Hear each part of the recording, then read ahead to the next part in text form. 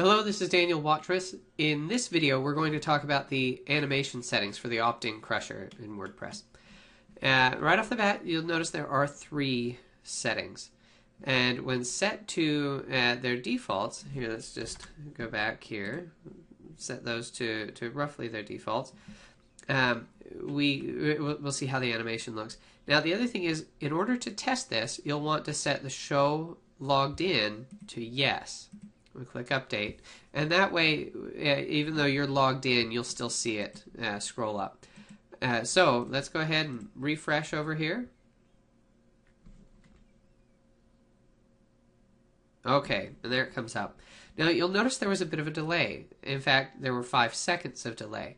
So let's come over here, and you'll notice that the opt-in settings, you have the option of setting a delay before it initially shows. So there are a few things to keep in mind here. One is that 5,000 actually represents 5 seconds. So if you wanted 1.5 seconds, you would do 1,500. I recommend a value somewhere between 2,000 and maybe as high as 7,000, which would be, somewhere between 2 and 7 seconds. Okay, so now for the rest of this tutorial, we're going to put it at 200, which is 0.2 of a second. And so what we'll see is that rolls up, basically immediately after the page loads. Now let's look at these other two settings. The first one is the speed to slide. And you'll notice that lower equals faster. So if we put this at 100 and click update, when we come back and look at the site, you'll notice that it's going to just creep up. Okay, did you see how slow that came up? So it goes down and it goes up. Now, if you change this down to, say, 5, for example, you'll almost not see it actually animate.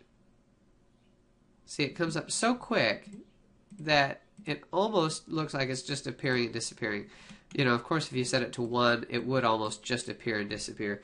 So, 25 is a nice number because it does show some animation, and the longer the animation lasts, as long as it's not contrived, the more attention it's going to get.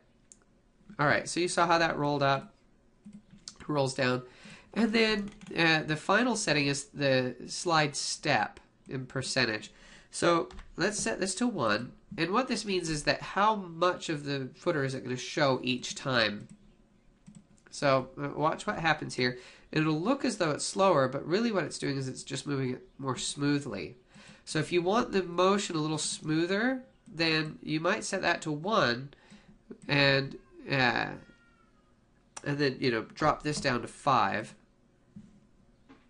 And what you're going to end up with is an animation that's much smoother. Now, the only problem with this might be that slower computers would have a harder time displaying each of the steps. So, again, I mean, those are the ways. Oh, and if you increase this to 25, for example, let's put that back to 25 there. Well, then the movement of the footer is going to be more choppy. Right, so you see it just moves in a couple of steps rather than many steps. So those are the animation settings. I think for most people you'll find that, and this is probably your case, that the default settings are going to be just what you want. But if you want more control over how it animates in and when it shows and how much delay, now you know how. Thanks.